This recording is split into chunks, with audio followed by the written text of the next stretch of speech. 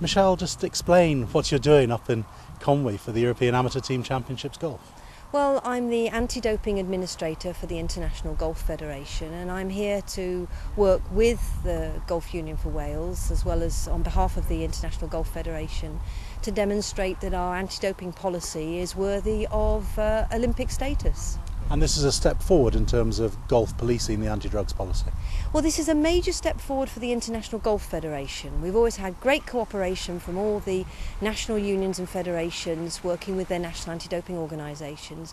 But this is the International Federation now stepping out and showing that it will work in partnership in order to be able to have the International Federation's own anti-doping programme.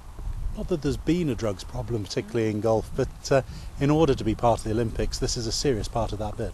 This is a very serious part of the bid because certainly any sport that wants to be part of the Olympic Games has to be able to demonstrate that it can do in-competition testing as well as out-of-competition testing and be able to liaise with the right personnel to deliver drug testing effectively across the sport. So doing drugs testing at an event like this, what sort of problems can there be in golf? Well, certainly if the players aren't prepared for the possibility of there being testing, they may not have known to check their medications, they may not have known that it's very, very wise to stay well away from controlled substances like cocaine or cannabis, where they might not think that they've got any performance-enhancing benefit, but certainly they are banned in the sport. Is there a difference between the professional side and the best amateurs in Europe who are here, of course? Well, there's no difference when it comes to the anti-doping policy, except perhaps on the professional side. One of the things I would say is that we operate the full list of substances all year round. With the amateur side, we follow the WADA way of doing things, and that means that they have a restricted list for out-of-competition testing and the full list in competition.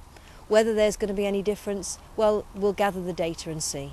It's quite nice for us here to think that up in Conwy for this event, there's a step towards including golf in the Olympics being taken. Absolutely, and this will be a major part, and I've certainly thanked all the players who've been part of that as being helpful towards golf, hopefully getting Olympic status. And where does this go next? Does this campaign step up?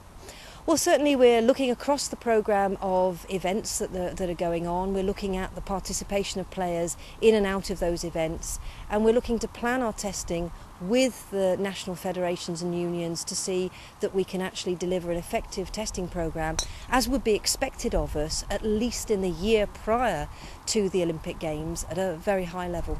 Great, well good luck with it, good to see you here. Thank you.